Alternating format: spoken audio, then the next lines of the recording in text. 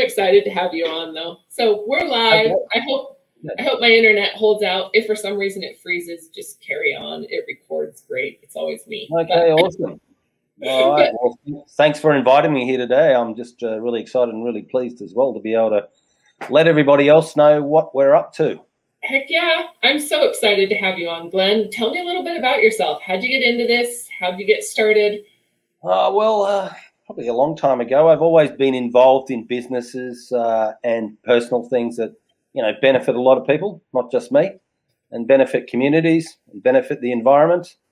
I've sort of previously been involved in, environmental energy efficiency to do with air conditioning and water making from the air and gas turbines, and that was an energy efficiency system. That was a few years ago. And then I teamed up with a friend of mine who's a Dutch guy, and he's a builder. He's been involved in the hemp industry for a number of years, and he used to do hempcrete in situ on site. And he's going, there must be a better way than this, because hempcrete in situ, no offense to anybody that does hempcrete, it's fantastic, it's awesome. But, it does take time, and you need some special equipment and skills and so on and so forth. So he thought, there must be a better way. So he started designing his own block, and we're talking and blah, blah. Then eventually said, look, this seems pretty good. Let's, develop a business. So we started our business in Australia about 4 years ago. And we did a lot of research and development into hemp, looking at not just the product itself and what might be available. And we had designed our own block as well. Then we were looking around for manufacturing equipment at the same time. And it's like, we stumbled across a few things and we thought, well, this is really interesting. These blocks are a bit of a game changer, in my opinion. So we actually came across a French company that built machinery to manufacture hemp blocks. And the guy goes, well, I know a company in France that already makes blocks. And it's like, okay, well, so we flew up to Geneva and met this dude, and he took us up to our business partners, as they are now. And we had a look around at their factory and thought, wow, this is really impressive. It's so close to the block that we designed, but, they're 3-4 years ahead. So we had a good conversation. We said, wow, we'd really like to, take this on. So these two companies in France are very reputable, very large. One is called Vieille Material, which is they manufacture the blocks. They're in partnership with a large French company called Vicat, which has been around for 150 years. They're a multi-billion-dollar company. They work internationally in construction. They actually make the binder for the hemp block, and it's a natural cement. So it doesn't take the same temperature to create that natural cement as it does with normal cement. So that's a bonus, and that's the binder that's actually used in the block. So, hemp blocks are great. They're all natural. Hemp, herd, a lime binder or a natural cement binder, and water. That's it. So, the manufacturing facility's been going since about 2017. And, we've developed a business with them, and, they've entrusted us to be their exclusive distributors in the United States, New Zealand, and Australia. So, we're pretty privileged in that position. We have a close working relationship with them, and, we've already built houses in Australia. We've got, as I said earlier before the interview, we've got United States is huge. We've just got a whole lot of people, and I love you people in the United States. There's nothing as like, we can't do that. It's like, yeah, we can do. And me, I got this can-do attitude, and same with my business partner, Johan. So, like I said, we're out there doing it. We've tested it. We worked it out. We looked at the compliance for building codes and so on and so forth. So, my question is, people go, well, why would you use HempBLOCK? And I go, well, why wouldn't you? With all these advantages and so on and so forth. So, like I said, it's been a bit of a road so far, but we're only just getting started. It's early days for the United States. We believe the market's very favourable for these materials now. And, there are a lot of people, as I said, doing hempcrete in situ. There's some other companies doing hemp blocks in Canada and in Europe as well. We think the market's so big that there'll be enough room for everybody. So at this stage, we're importing into the United States, and we do intend to work with our partners to manufacture it locally eventually. And like I said before, I really love doing things that'll benefit the environment and the community, wider community. So with the manufacturing, I see is that, you know, we can buy raw materials from local farmers, and then we can actually employ people. So we're adding value to local economies. And to me, that's really important, because, like, the thing I love about this sort of stuff, everybody wins. Even the person that is the client of the builder. I mean, they get a fantastic, healthy house. They reduce their energy bills over time, and it keeps sucking in carbon from the atmosphere over the 100-year plus life cycle of the building anyway. So it's pretty great stuff. And, you know, I might be a bit biased, but, you know, I just sort of think, well, why would you build with anything else, you know? So, yeah, it's pretty good. So I don't know whether you want to see a couple of shots of what we're actually got here. I do. And for those of you that are just joining, you can please like, share, comment. Also, you can find the full interview at the end that will stay posted on both Patreon and YouTube. I'm excited to continue to connect. Glenn, real quick, before we get started, how do people connect with you? If people want to reach out and get to know you, or, you know, learn a little bit more. Yeah, well, you know, we've got HempBLOCK USA.com. Okay. You can go there, you can contact us through there. We've got, you know, you can contact us by phone. The phone number's there, toll-free, American number. We love to talk to people from America, because you guys are so enthusiastic about everything. You can connect through LinkedIn, for me personally, or we've also got HempBLOCK on the LinkedIn. There is a HempBLOCK International on Facebook. So yeah, that's probably the best way to connect with us. And you know, we're quite happy to work with anybody. And what we're doing at the moment is that people are going, oh, we want to manufacture in our country. And it's like, it's not the time just yet, because this one quick side issue to me, I see in the United States is CBD. Everybody was into that, and everyone's growing hemp for or cannabis for CBD. Mm-hmm. And I believe that market's a bit saturated now. Okay, there's opportunity commercially, but there's a big focus now on industrial hemp, so, which is great for textiles and, you know, soil reconditioning and insulation. So what we thought was, like, no, the market's not quite there for supply yet for raw materials, what we need, but it is starting to happen rather swiftly. We've been contacted from a lot of people in the United States that are actually growing hemp or have decodification factories started. And then the market's still in its infancy. So it's like, when the raw material supply gets there, and then the market's at a stage where you can commercially justify manufacturing in countries, like, right, great, we'll push the button on that. And I would suspect that's going to happen sooner than later, probably within, well, before the next 2 years anyway. So, because I know people are a bit focused on, well, you know, it's produced overseas, it's not the United States. And it's like, well, you got to start somewhere. So, you know, we hopefully, with our partners, will be manufacturing in the United States, Australia, New Zealand as well.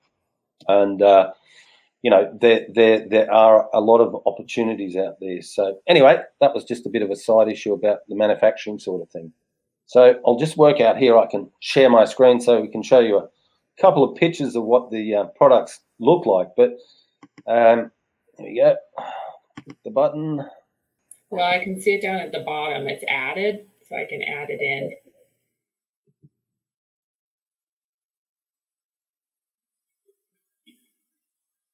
Well, because I've got mine on a full screen at the moment with an image on. So can you see that or not?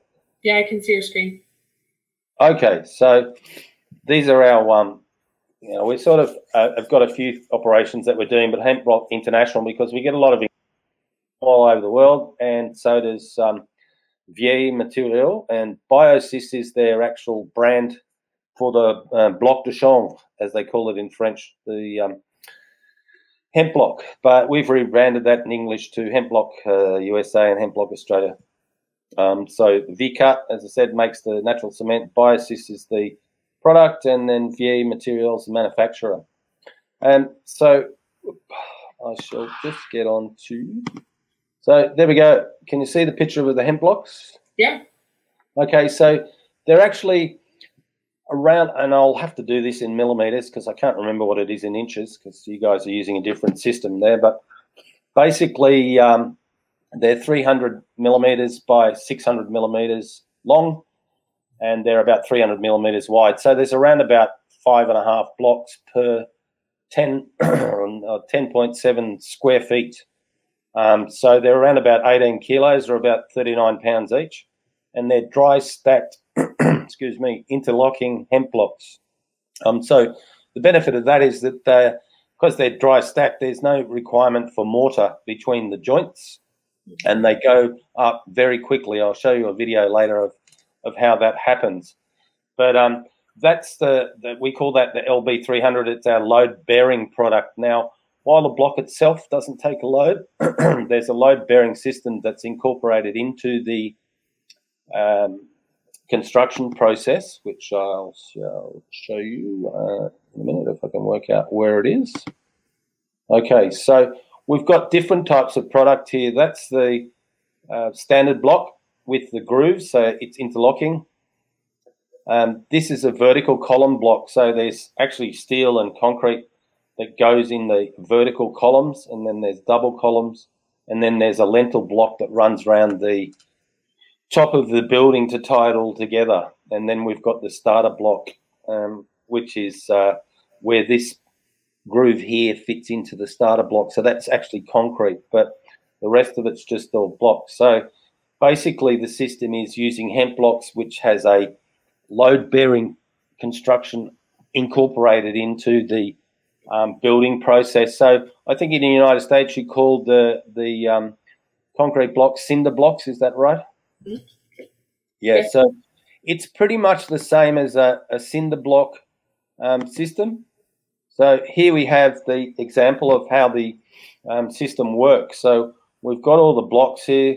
There are windows, there's doors, or frames at least anyway. Then you've got the reinforcing steel for the vertical uprights. And then that's filled with concrete. So it's a pretty simple system. The blocks can be actually cut with a handsaw or a chainsaw. So there's no problem with that. Also, if you want to chase in services like electricity, water, so on and so forth, just mark that on the inside of the wall.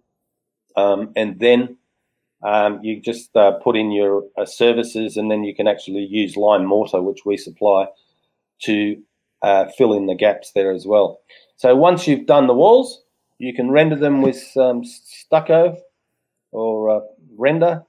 And we encourage lime render, which we sell as well in a lot of colours, because if you actually put a concrete render on a hemp block wall, you're actually going to stop the air passing through the walls. And one of the biggest advantages of using hemp block over concrete blocks and other building materials is that in the building envelope, you actually have air passing through the walls, and that acts to control the temperature and humidity, and really helps with indoor air quality and comfort.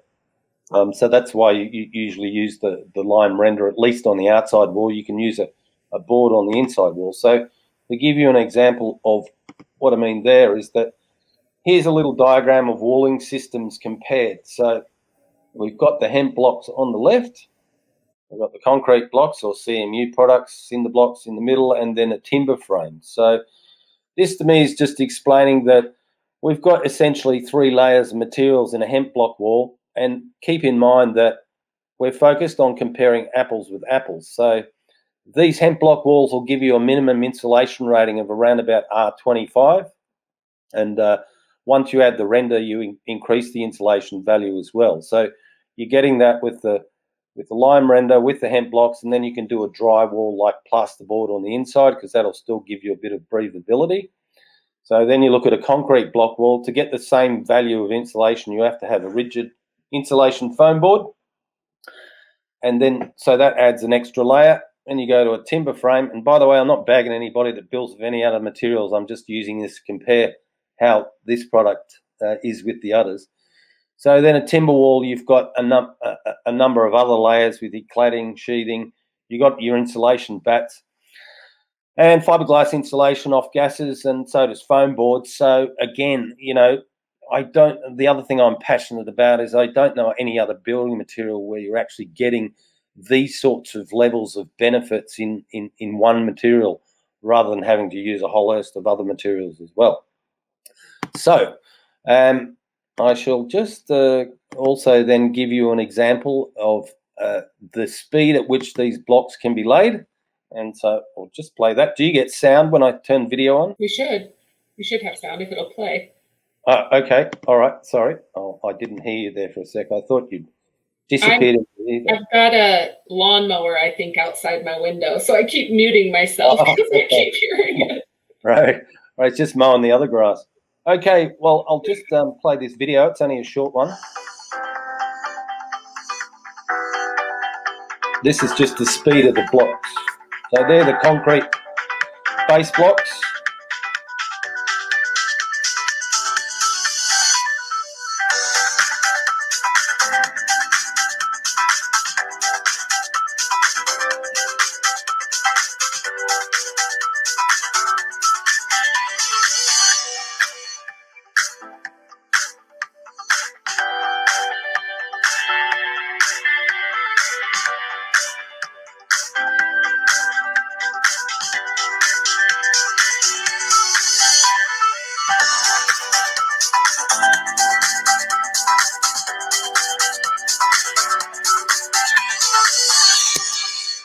Yeah, so that just gives you an example of how fast that is. So that's basically 10 or 11 square feet laid in 6 minutes. So if you're looking at, now I'll just go back to you now and stop sharing my screen. So, good. Yep, okay. So I'm back to you now. You're back. All right. Yeah, so the other thing I love about it too is, like, these walls are laid 70% faster than a concrete block wall. Mm-hmm. And, you know, that saves in costs as well. And, you know, the thing is that we've done cost comparisons with how does this product compare to traditional building. And, you know, we looked at what are the barriers and inhibitors to taking up hemp blocks in the mainstream, or hempcrete for that matter anyway. Yeah. And, you know, a lot of the barriers relate to, well, you know, builders, they've got this way of doing things. They want to stick with that. It's easier. It's low risk. You know, there's this perception that it's really expensive to build with hemp. And sure, you do hempcrete in situ. It's not for everybody because it's a niche market. It's a high-end product, and it's a fantastic product. So, you know, what is happening with the hemp blocks is that we're actually, excuse me, saying, okay, well, you know, how much is it going to cost to build a hemp block wall? Well, in the US, we worked out it's cost competitive with cinder blocks, no problem. But there's more benefits, not just about the quality, like the insulation, the water vapor barrier, the, you know, sound absorption. It absorbs 43 decibels of sound, so there's a lot of sound dampening in buildings as well. Fire resistant, termite resistant because it's highly alkaline. And also it's mold resistant because you've got this breathability, the air's passing through the walls.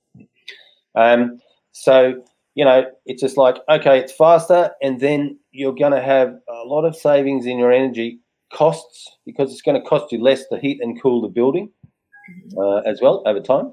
And like I said before, everybody wins. A builder can construct a house with the walls in about 4 days. This is probably your average size American house. Everything's big in America. What is it, 2,200 square meters? Is that about square feet? Is that about your average size, 2,000 square feet? Mm-hmm. Yeah. So, you know, that's about 1,184, if I remember, square feet of wall. So that's around about 600 hemp blocks. And we estimate, and as I said, I've done this based on the people that we've spoken to and some research in the United States, but yeah, it's around supply and install in America. It's around about $30 per square foot. So that's much cheaper than timber frames. And I know in America, 90% of homes are built with timber frames. And at the moment, you guys have got a problem with the supply of lumber. It's at $25,000 to a standard house at the moment. And it's not just in America, interestingly. there's lumber shortages just about everywhere. There's a bit in France. New Zealand, the guy was telling us the other day that you go into some hardware shops and there is no timber. Yeah. And the hardware shops are putting timber aside for their best customers.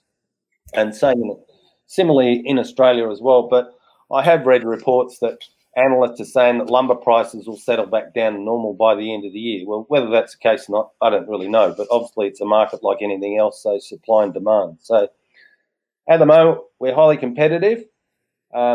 Also, too, like I said, all those different attributes. We're getting a lot of people who want to build homes, and they're saying to their builders, well, we've heard about this HempBLOCK. We want to know more about it. So there's a bit of market driven through clients. Also, we've got the early adopters, architects, builders saying, oh, yeah, we've heard about this and we've done our homework and we know that you guys are right in saying that it's cost competitive, blah, blah. So what I was going to say, aside from the cost of lumber, there apparently is a skill shortage in America for qualified or skilled tradesmen, I believe. And I see Biden's said he's going to improve immigration for people that want to move to America to help them build houses. Because I think you're going to have a 3.7 million shortage of housing this year. And again, that seems to be a problem in a lot of other countries too. But because you need less skills to build a hemp block wall, one builder, 2 labourers, that's enough to build walls. You don't need a block layer. You don't need a guy that has to mortar the joints either. So we're solving a number of things, I guess. I mean, I'm a bit of an aspirant to, there's a theory called jobs to be done. And the theory is, what are you doing for your customer? What job are you doing for your customer? Well, we're doing a lot of different jobs with one product, because it's not about us supplying or laying blocks. It's about us improving people's lives, healthy buildings, and improving the environment. Everybody in the supply chain wins at the end of the day, including the customer and the communities that we work in too. So, as I said, I'm a bit of a fanatic about this stuff. And so the market's pretty favourable, and we're sort of open to all sorts of things. We've got developers who want to do, we've got a 600 block development here, so we just want to do it all out of hemp. Went, right, no worries, bring it on. We've got other people who are looking at renovating, buying real estate in places that are run down in America, like, where all your car manufacturing, Detroit and places like that, where, okay, would you go and live there? I don't know. I don't know those areas, but it sounds like a great idea to actually buy up real estate, buy dilapidated houses and redo them with hemp blocks, make them affordable. And, that's the other thing. It's like affordable housing is a big issue too. Yeah, so that's you've hit so many pieces I want to talk about, right? When we talk about efficiency of building a home, can you just put numbers up? Like, this is, we have a shortage of housing, and we have not only an opportunity to be more sustainable and have it last longer. I look at our tribes, some of our tribal homes in the United States. This would be extremely beneficial for. Well, yeah, we've actually had contact through a lot of the nations. Sure. Some in Canada, some in the United States. And it's just like, it's similar in most countries where you've got Indigenous populations, especially in Australia. I mean, there's been some terrible problems, but that's not to do with housing. That's mainly to do with the way that the Australians, over the history of anyway, we won't go there. But basically, yeah, sure. I think this does solve a lot of problems as far as affordability. One of the things I was going to say, the speed of getting a house to lock up. Okay, all the walls are up in 4 days. The roof load for any builders out there, it's around about 100 kilos per square metre. And I think the floor load's about 370 kilos per square metre. So it does take a bit of a load. And builders, to me, it's like, okay, builder margins are, 7 to 8% or something like that. It's not huge.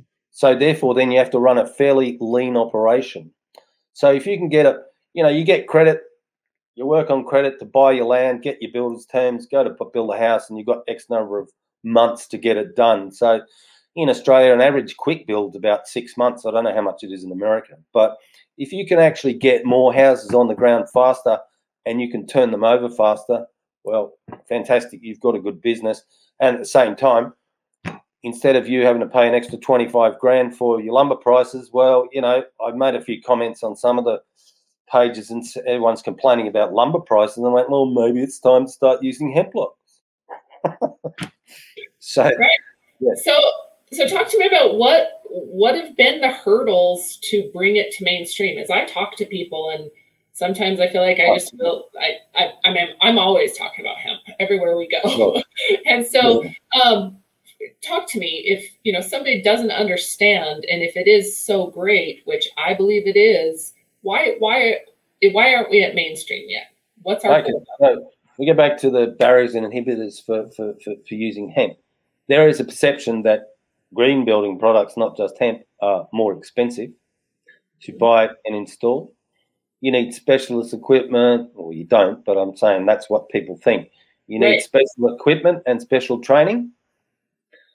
And also, too, it's like, well, there's a risk here. This is a new product. Well, not really. It's been used for millennia. I mean, there's a bridge that's been built out of hemp in, I don't know, 1600s or something. But, you know, it's a material, a building material that's been used for quite some time. So I really think it's the mindset of people as far as, like I said, we get a lot of calls saying, oh, yeah, we think this is great. We've done our homework. Fantastic. And also now it's like there is enough out there to say, okay, this is a great material. The thing about, if we get into also, oh, it's not code compliant. It's like, okay, fine. So there's been 40 independent tests done on these blocks in Europe. That is done by the organisations that are fully independent and certified to just test building products. They then are accredited by the Committee Française. I can't remember their name, but they're part of the international group of accredited testing or accreditation bodies. So my understanding is, like in Australia, we've got one building code nationally and 548 local governments that are going to implement the building code. So I was like, okay, the test in Europe, European standards, because their accreditation bodies are a member of the international accreditation bodies, those tests are accepted in Australia and New Zealand and also the United States. But I understand in the United States you've got 50 different states with 50 different building codes, and then God knows how many local governments you've got. So what we're finding is that, oh yeah, can we have this piece of information? So we provide architectural design support and engineering support. Now, we can't sign off an engineering in America, because I understand in America the engineer needs to be certified in that state or that locality. So we provide engineering support to the engineers to say, all right, well, this is not rocket science. You engineers work in, no offense to engineers either, but they work in boxes. Everything's got to be structural, blah, blah. So, you know, they need to look at the things like what's the soil reactivity, what's the wind loading, the design and all that sort of thing. So like I said before, what we're saying is that, hey, do you know how to build a cinder block home? Yeah, well, it's a no-brainer. It's exactly the same. So the only difference probably is that with a cinder block home, you need to have reinforcing either side of openings like doors and windows and a lintel across the top, which is normal. But you may have your vertical columns a bit closer if the wind load is, say, like in Australia or down in Texas where you're getting hurricanes and tornadoes and stuff of winds of 200 kilometres an hour. So the columns are just a bit closer. So I'm not an engineer. I'm just simplifying this, but there's some of the things that we've been coming across as far as, okay, well, yeah, nobody's ringing us up going, no, we don't want to use it. It's like, okay, tell us more about it. So we've sent some samples out as well, because people go, well, it's not a high compressive strength hemp blocks. No, well, that's true. It's not like concrete. But because it's got a load-bearing system, and people go, oh, the real purists are going, you guys are using concrete and steel. It's not going to be carbon negative. And it's like, yes, sure, there's going to be a little bit of carbon positive, but overall, on a standard size house, you're still going to be negative 10 tonnes of carbon. Plus then, it'll sequester carbon continually, because the blocks actually carbonize, they actually petrify over time. So the lime binder and the hemp start petrifying, and that's actually sucking in carbon from the atmosphere. I think it's 6 grams per kilogram of material or something like that. So, you know, it's just like, okay, yep, if you want to build a house just with hemp and timber, no problem.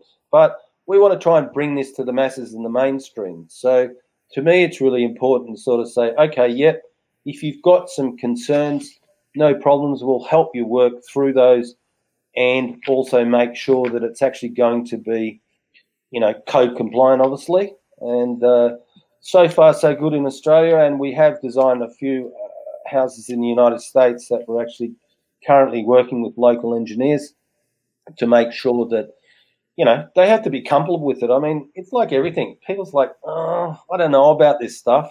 I just want to stick with what I know. It's just easier. I was like, that's okay. But who's driving the market here?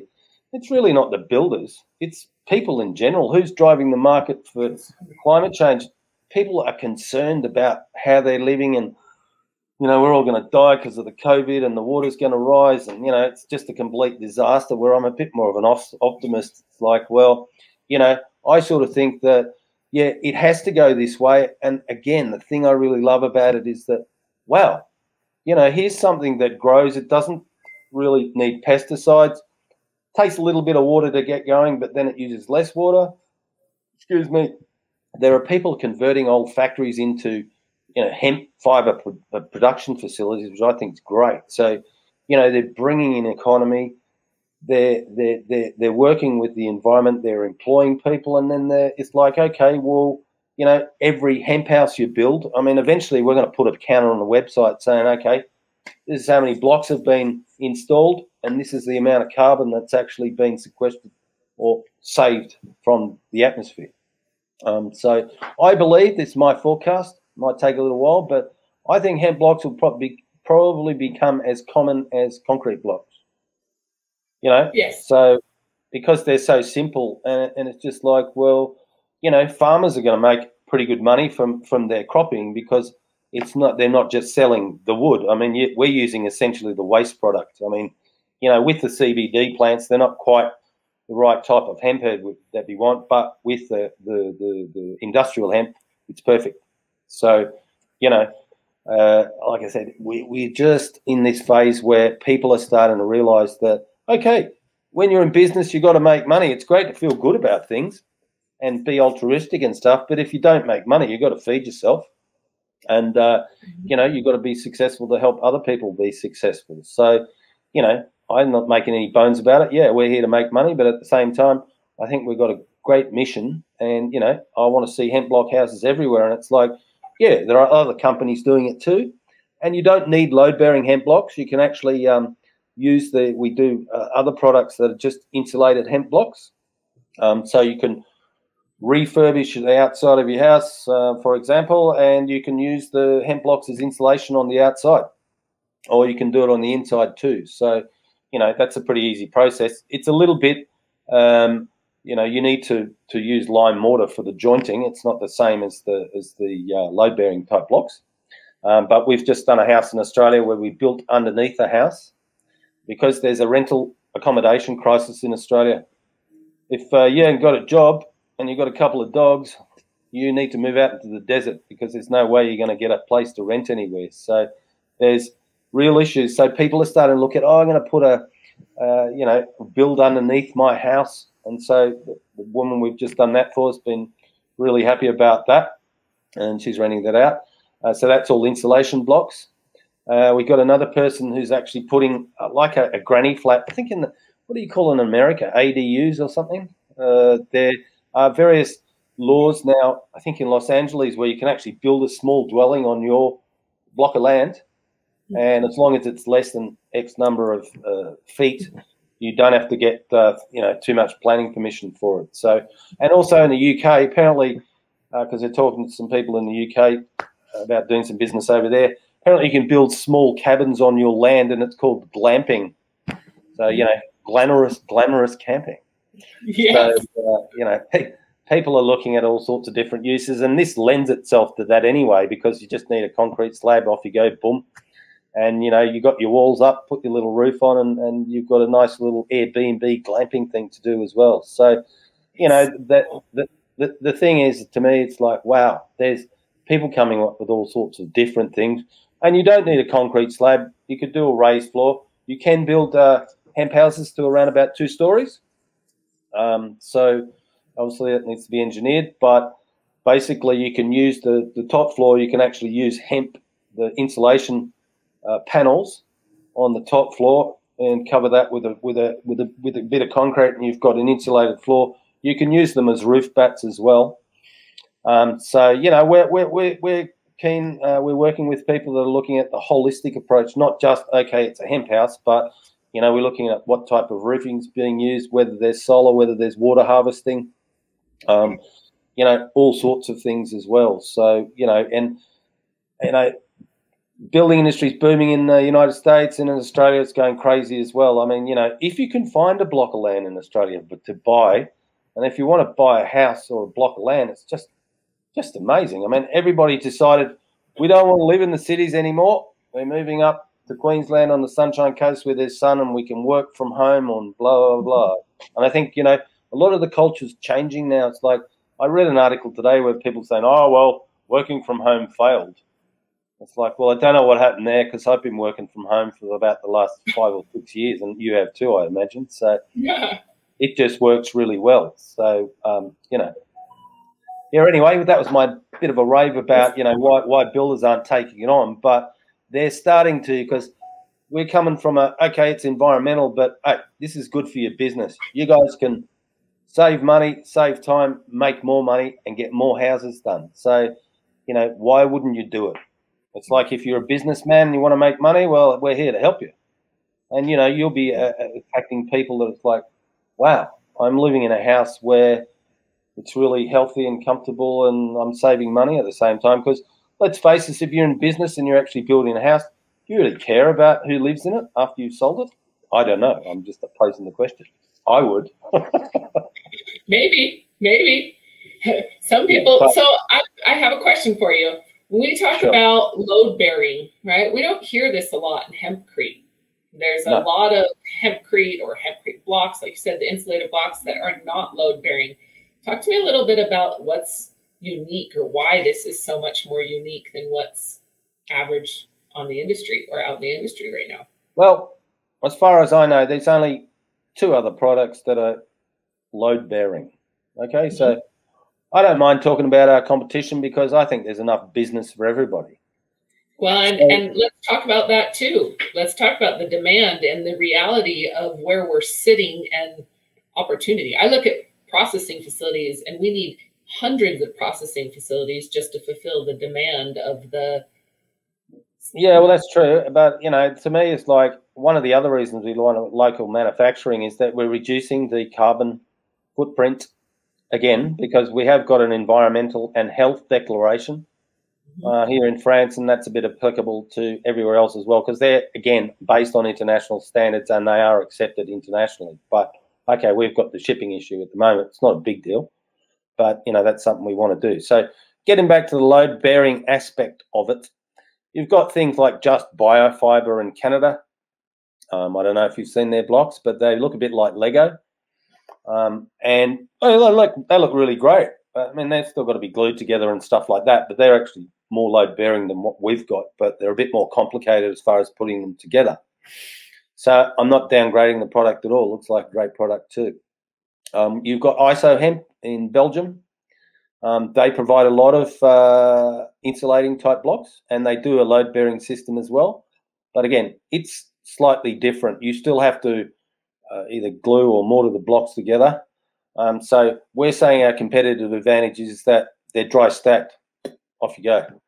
So, okay. So anything that's with hemp except for Just Biofiber, I don't think they've actually got a post and beam system, because, as I said before, with our blocks is okay, they're not load bearing by themselves, but when you use them with the structural component, do you want me to put that up on the screen again so we can actually just see what I'm talking about? Yeah. Okay. Well, I'll just go back and see if I can do this again. Share. Back to here, and that's the system there. Okay. So, okay, there's your hemp blocks and all that sort of thing. So basically it's on a concrete slab. Can you see my mouse moving, or you just see the image? I can see your mouse. Okay, great. Awesome. So there's the concrete slab. You've got the starter blocks, and they're actually reinforcing bars that start in the concrete and go up, and they join with your vertical columns. So as I said, we've got the HempBLOCK products. The one up here is actually a single post vertical column. So it's got the hole in the block. So the steel goes through there, and then you fill that with concrete. And then these lentil blocks across the top are filled with steel, put in with steel. That steel's tied to the verticals, which is tied to the slab. And then the lentil course runs around the entire perimeter of the wall of the house. So this is, as I said before, it's exactly the same as a cinder block or a CMU product walls. So it's actually using the post and beam to actually support the structure. So that's essentially how we have a load-bearing system. It's not a load-bearing block, but the block and the systems itself is load-bearing. Does that make sense? Yeah, absolutely.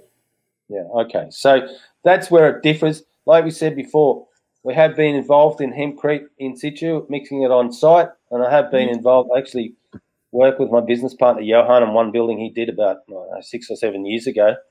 Fantastic building, but gee, it took a lot of time to mix everything on site. We had to have special equipment. Then we had to wait 6 to 8 weeks for the blocks, for the hempcrete to dry, and then we applied the render after that. So it came up real nice.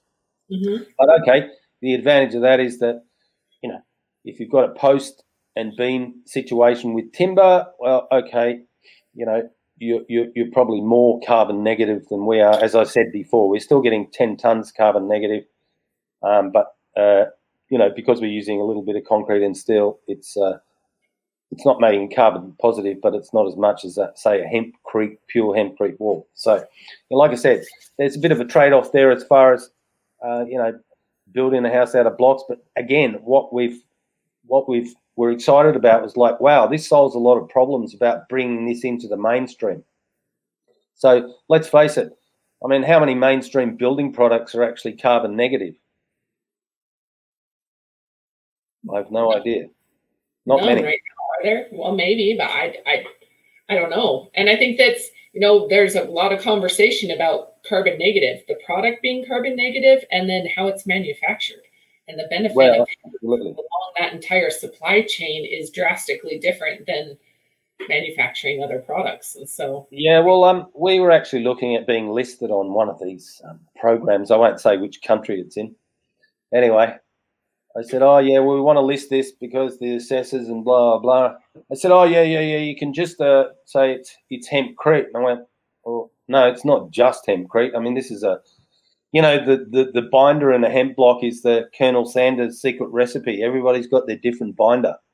And ours is a, you know, prompt natural savant from a business partner, Vika. So I was just like, well, why would I, and I said before, okay, there's enough business for everybody, but I mean, we're busy doing other things. So it's like, okay, so it's just easier not to worry about it at the moment. We'll do it at a later date. But I must say, I've looked at your lead program, and I'm pretty impressed with that. I mean, I think there's about 3 or 4 credit categories that the HempBLOCK fits in really nicely with. And one of those is looking at the environmental product declaration and CO2. The other one's indoor comfort and air quality as well. Yeah. And 2 other things, I can't remember what they were off the top of my head. So I was just like, lead seems to be a big thing in the United States. And, you know, I think builders get tax credits if they get a LEED certified building. So that's another thing. It's adding value to your business as a builder. So we can help you improve your margins. We can help you have a point of difference with your customers. And also we can help you build houses faster and a little bit cheaper. At the same time, it's like, wow, you know, your business is just going through the roof. So mind you, like a lot of people at the moment, don't have to worry about that too much anyway, because business is booming for a lot of builders. So, you know, the other question is, if I was in a business that was going really well, why would I want to actually change what I'm doing? Yes. You know, so that's a personal choice as well. So I'm not going to say this is for everybody, because there are considerations. It's like, well, if it ain't broken, why muck around with it? So I sort of think that, if I was in business, I mean, you have to be passionate about these things. And as I said, the general population's driving a lot of this change. It's just like, yeah, you're the government, but you're public servants, and don't ever forget that. Serve the public. I know a lot of them do. Okay, so I have a question for you. We talk about supply, right, and transportation. Transporting, or importing in right now to the U.S. And when big builders say, okay, I'm ready, I'm having a hard time with finding labor. I know that's a huge concern.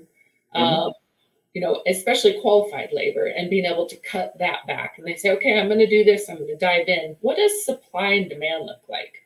Where are we, and how do we answer that for our big developers? Well, I mean, if something like at the moment, we're on about a 6 to 8 week turnaround time from when you order and pay, because, we don't do credit. It doesn't work real well. But basically, we organise everything with the supplier. All the shipping's organised and everything. It's all run smoothly. We've done it plenty of times. So it's about 6 to 8 weeks. Could be a little bit longer depending on, various ports. But, I mean, at the moment, there's a slight little slowdown because there's a bit of since the Suez Canal block, and they managed to give it an enema, so it's fine. But that slowed down shipping and things like that. But anyway, yeah, 6 to 8 weeks. But see, when you're building a house, it's like, okay, there's the process of the design process, then your engineering. It's like, okay, right, because we take people's plans and say, right, we'll give you an indication of how many blocks, how much materials required, and then we'll give them a quote on saying, okay, it's factory produced, tell us your address, and we'll make sure it'll arrive on site, be delivered just like any other blocks, ready to be unpacked, and off you go. So, in a house, when you start ordering materials, that's within the realms of reasonableness anyway. Of course, we're not going to be selling the product through Home Depot or something like that. And at the moment, we're saying, well, no, minimum order, 600 blocks. So, strangely enough, 600 LB 300 blocks, the load bearing system, is about spot on the number of blocks you need to build an average house, single unit residential house. So, well, that works well, plus all of the render that you'd need, or the stucco you'd need to do the walls as well. So the other advantage I hadn't mentioned, thinking about the render, is that normally you do 3 coats. You do a scratch coat because the concrete blocks are smooth. You have to do a splash coat. Then you do a skim coat. Then you do your final coat. Because the surface of the blocks is already rough, there's no need for the splash coat. It's just like, render first the first coat. Then you've actually got some mesh on the outside, make it stronger, and then you do the final coat over that. So, that comes in, 27 different flavors or colors or whatever. So, there's another advantage as well. So as far as the supply and demand goes, well, I've got a target of, I know once we get to a certain level, well, then that'll push the button to say, right, we're going to go start manufacturing locally. And the good thing is that this is not sort of any guesswork, because we've got Vicar and Vieille Materiaux who've already been doing it. It's like, sure, anybody could go and set up a factory, but it's probably going to take you 2, 3, 4, 5 years to iron out all the bugs and work out everything. So this is all ready to go. And I said we've got a relationship with the equipment manufacturer, and they've got a patent design as far as the system goes.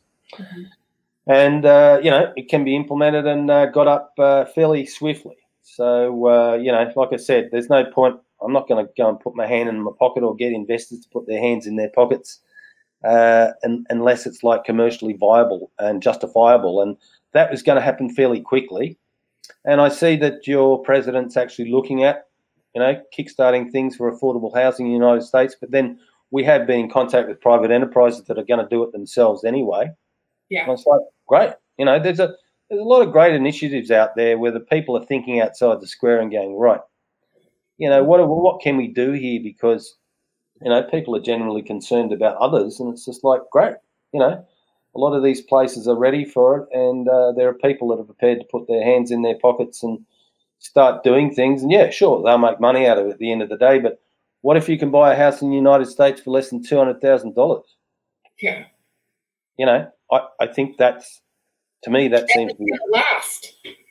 Oh yeah, exactly. You know what I mean? I mean, I think that's the big piece. Is sure we can build them and we can build them cheap, but they're not lasting, and that's the biggest problem. And the fires. I mean, I can't imagine the outreach that you've probably had from the fires and the benefits. Yeah. We've had a few people from California saying, look, you know, we've looked into these blocks and they're, you know, we understand they're fire resistant and stuff. And it's like, yep, no problem. So same in Australia, because I mean, you know, you guys in California got fires. We had big problems with fires. So you know, that's another thing. So you know, it's something that those things are driving the market too. And then you know, we've just got a lot of people that are just going, wow, this is great. We want to really do this. And it's like, okay, fine. So I dare say when you speak to me in another year's time, I might look about 10 years older, but going to be a hell of a ride.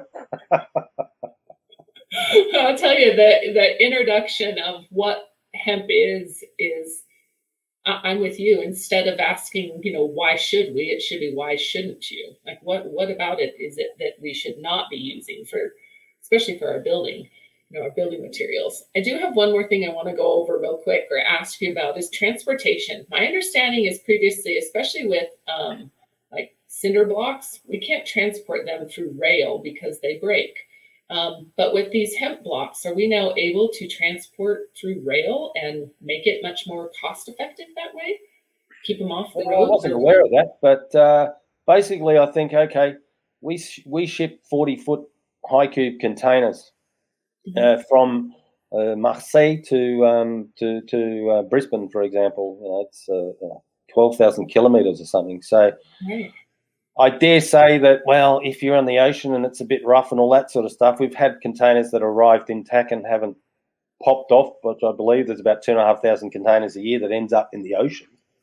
But, yeah, no, mate, that's a good point. Something I need to look into because I didn't realise that, you know, concrete blocks crack when they're actually being transported. So, no, good question. So, yes, I don't know the answer to that. But as I said, all I can compare it with is shipping. I mean, you know, shipping sometimes is pretty rough. So, yeah, I mean, we fit about 20, I can't remember how many pallets in a container, but it's quite a few. Like I said, 600 blocks. And so far we haven't had any damage. See, and I think that's just one other benefit that we're looking at is the way that we can now transport and be efficient and cost effective still. Because the thing is, as I said before, if we take a look at Australia and just visualise this, Brisbane, it's sort of mid-Australia up north, and you go west about 200-300 kilometres, and it gets into farmland and stuff. So in Brisbane, Sunshine Coast, Brisbane, Gold Coast, it's like, you know, on your west coast of America, there's just a few hundred kilometres of basically urban area that's growing crazy. Yeah. So the idea is that you would put a factory between the demand centre for housing and the supply of your raw hemp material. You put that in the middle. So, you know, you're actually not having to use rail transport anyway. So it's like, why would you want to put a mega factory in one place, say in Oklahoma somewhere, and you got rail to everywhere? Great. But for me, I really think that it's a bit more beneficial if you're actually looking at a number of smaller factories in between the demand centres and the growing centres and the supply of the raw materials. And as I said earlier, you're working with the local communities and going, well, okay, you know, this is fantastic. You know, we're adding value in not just financial terms, but in social terms as well. Mm-hmm.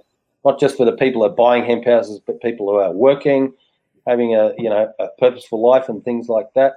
And then the farmers are actually doing stuff where they're actually growing a crop that's sucking in carbon from the atmosphere and so on and so forth. So I don't know, to me, transport is not going to be a real issue, only importing at the moment. But yeah, and again, it's like, well, you know, we've got to live the philosophy.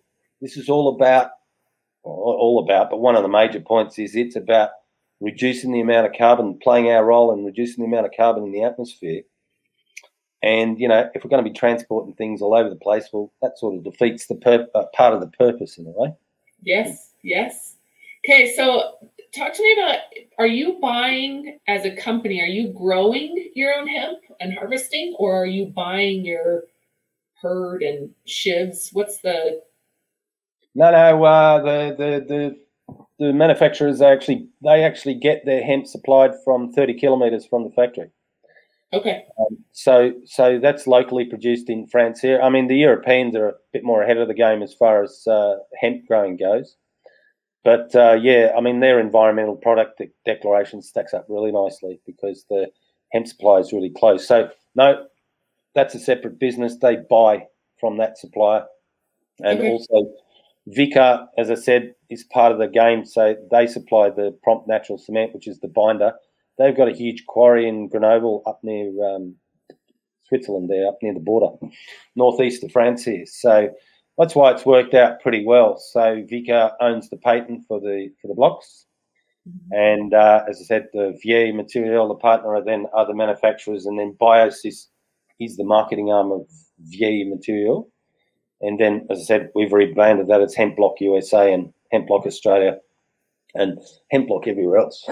So what is the acreage needed per facility? Did you say 30? Like if building over here, well, you're talking about a manufacturing facility. You've frozen on me. Sorry, you're talking about a manufacturing facility or what? Yes, in regards to, sorry, you froze on me, but I think it was really me. No, I didn't.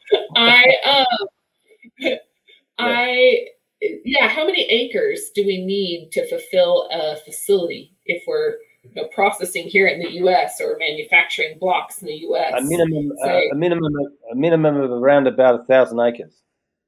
Okay.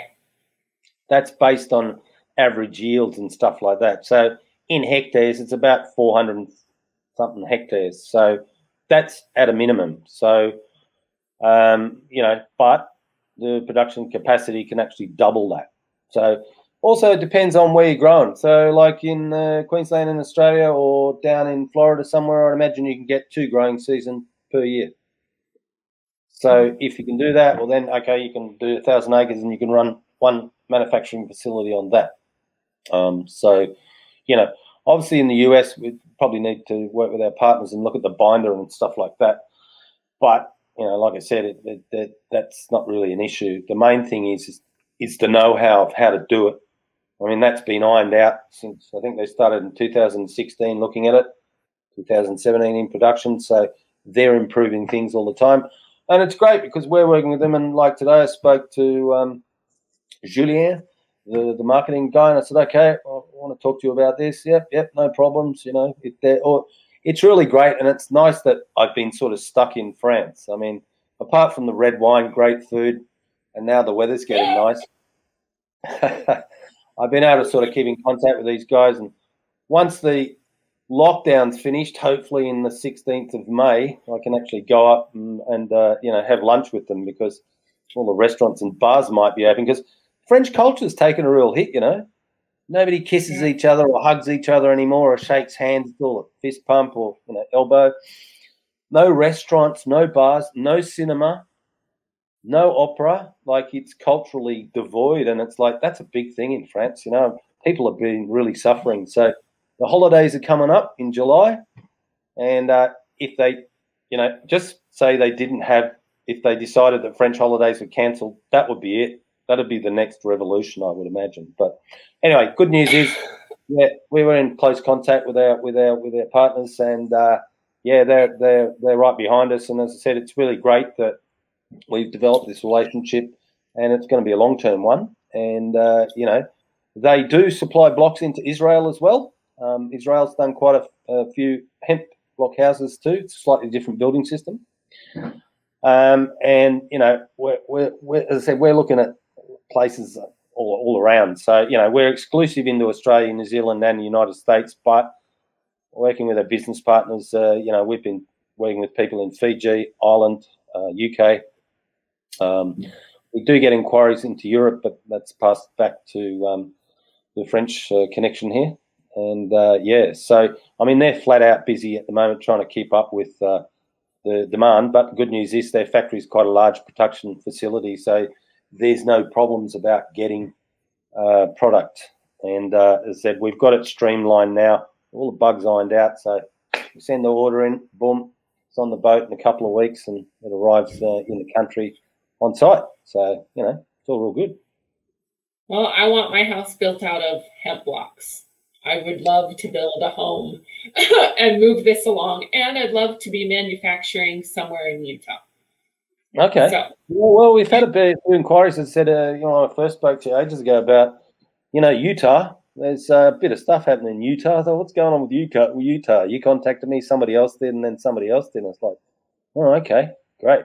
So, there's lots of building. I mean, our housing shortage is a real thing. Well, you know, what we're encouraging everyone to do at the moment is, like, we get developers ringing up, you know, oh yeah, we want to manufacture. And it's like, hey, first step is we'll help you with a house and all that sort of stuff. Let's get it on the ground, because let's face it, people want to kick the tires. So, you know, you got a builder who's like, oh yeah, don't know about this hemp stuff. And it's like, you know, somebody puts in a display home somewhere or whatever, and it's just like, people go, yeah, you're right. You've got to get something on the ground. So, you know, the places we've got on the ground in Australia, talk about valuable advertising. Every single person that's come has went, right, great, I'll be back in touch. We've had people get back in touch in 2 days and going, right, I'm sold. I'm sending you my plans and things like that. Well, that's exactly what I want to do. I want to build it so people can touch it and feel it, and we can prove the, you know, I guess more show it, right? People are hungry to see it and touch it. Well, that's right. So it's like, you know, there are the believers out there amongst us. There's plenty now. It's gathering momentum. But, you know, we've sent samples off to the US. There was a Colorado Expo, something 7 recently. A guy contacted us and he goes, I've got a little stand here. Do you want me to promote your product? I love it. And I said, yeah, sure. So we sent him over a block, air freighted it, and I sent him some marketing material and stuff like that. He got them printed and got the banners done and did a little bit of promo and said, "Look, great, no problems." And I'm sent off another sample to an architect recently. So I don't want to be inundated with people that want samples, because it's a little bit exy. But I hear you. That's why we just need to build a house. Send them all to my house. Just come by. Yeah, no problems. Look, we can talk off there. You can probably do, you know, we can negotiate and do a bit of a deal, no problems. But yeah, I mean, look, the places where people are actually building things first, it's like, okay, fine, we're going to do a good deal and give you all the support and everything. Mm-hmm. Make sure this is done right. And okay, it's pretty hard to stuff it up, but you know, we just want to make sure that it's done properly and everybody gets their value for money and, you know, gets the house that they want at the end of the day. And yeah, there are going to be some hurdles with various, you know, states or counties about, oh yeah, we don't know about this product, blah, blah. But, you know, we've already crossed that bridge in Australia, not a problem. And I don't think it's going to be a problem in the United States either, because not in all areas, probably some, but, you know, there are people that's like, okay, this is not rocket science, this is easy. So it's like, you know, hemp's been around for a long time, and I think people don't understand, because I didn't. I mean, I had to keep asking my business partner, goes, it does what? Really? Wow.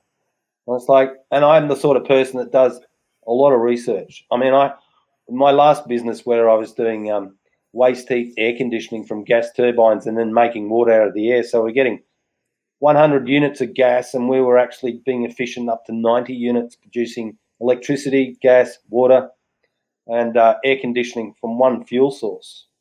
And, you know, those sorts of things. I'm going, no, this is not possible.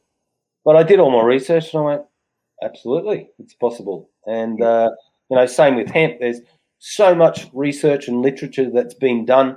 I don't know if any other product's been as tested thoroughly as hemp, you know, for the construction side of things, and probably for composite polymers and so on and so forth as well. But, man, there's so much information out there, and somebody goes, oh, well, there's this thing. It's like, yeah, no worries, here's this research paper, or, you know, we're dealing with a lot of people where we sign non-disclosure agreements because of commercial confidence. But basically, you know, the tests here in France need to be done every 2 years, and European standards are pretty high. Australian standards and New Zealand standards are pretty high. I think they're pretty high in America as well. So, you know, it's just like, yeah, everybody wants to make sure that you're not going to build a building and it's going to fall down. There are certain sizing zones that you can build hemp buildings in. There's certain ones you can't. So again, it gets back to the engineer there as well. So, you know, I sort of think that America's a great market because we're highly competitive, and that's really going to make a big difference. Australia's a bit interesting because we pay people a lot of money to work, but we have to because it's expensive to live there. And as a consequence, I mean, building per square foot over there or per square metre is actually a lot higher. So we're not as competitive in Australia. But, you know, again, once we start manufacturing locally, well, that's going to make a big difference as well. Yeah. And, you know, it makes it expensive because shipping to Australia is expensive. Shipping to America is not quite as bad because you're a little bit closer to here. So it works out pretty well. And as I said, I don't want to be shipping forever. In my planning, I've worked out, I know how many months we're going to be shipping containers, and then we'll cross that point. Right, let's get into the manufacturing. So, you know, I've already done all the planning on that and know exactly what needs to be done and when and so on and so forth. So, you know, we've got people who are doing decodification factories, and they say, can you come and put a construction block factory right next to us? We'll give you the land. It's like, yeah, no problem. But when the market's there, absolutely. So, you know, of course, if there's anybody out there that wants to go and throw money at it now and take the risk, because I'm a little bit risk adverse in that area, fine, contact me, no problems. But, you know, the other interesting thing, we have people going, where can we invest in your company? Are you on the share market? Well, what? If you knew, anyway. So I thought, well, it's quite encouraging that, you know, people just ring you up out of the blue and just go, how do we get involved? You know, how can we give you money? Blah, blah. I was like, okay, yeah, no problem. So, you know, and like I said, I think there's enough business for everybody. I mean, you guys approve almost 1 million building permits a year. It's just enormous. So, and you're still 300,000 short of what the requirements are. So I sort of think we've sort of been flying under the radar a bit because, like, well, you know, we don't want to just push it real hard and then all of a sudden we're inundated and we can't supply the market. That'd be the worst thing. So we're just sort of going slowly, getting some examples on the ground, and we are expediting things, but I haven't really pushed it into the mainstream. So, you know, there's enough. I mean, it's quite amazing. We don't have to go chase anything. It's all coming to us, which is fantastic, a good position to be in. But, you know, my dream is that it's just going to become mainstream. I mean, that's what I did my master's thesis on, is what does it take to, you know, as a market opportunity analysis on what is it going to take hempcrete to become a mainstream building product. Okay. So, you know, I did quite a bit of research on that. I thought, wow, this is really interesting. And this is when I was just getting into business with my business partner. And I'd say, yeah, I'm a bit of a skeptic here. Let's just see, you know, is this a goer or not? And I was like, yeah. I was convinced after that. And I thought, okay, yeah, press the button. Where do I sign up and how much of the company do I get? Okay, I'm on board. Let's go.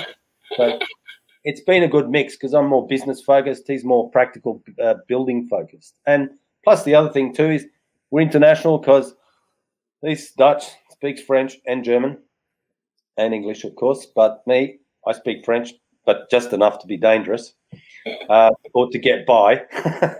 So, you know, as a result of that, we've got access to a lot of, you know, equipment suppliers and other opportunities because we're not restricted by the language barrier, so to speak. So, you know, it's been quite good in that regard too.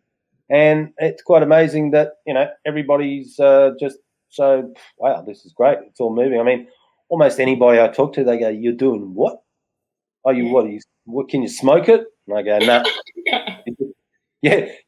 If I don't use all the blocks, can I smoke the rest of them? I went, yeah, but you get a real big headache apparently. But anyway, yeah. So that's what I would say. Good luck. Could you video that? What's that? Making a hemp block. Yeah, if they smoke the block. Could you get that on video for us?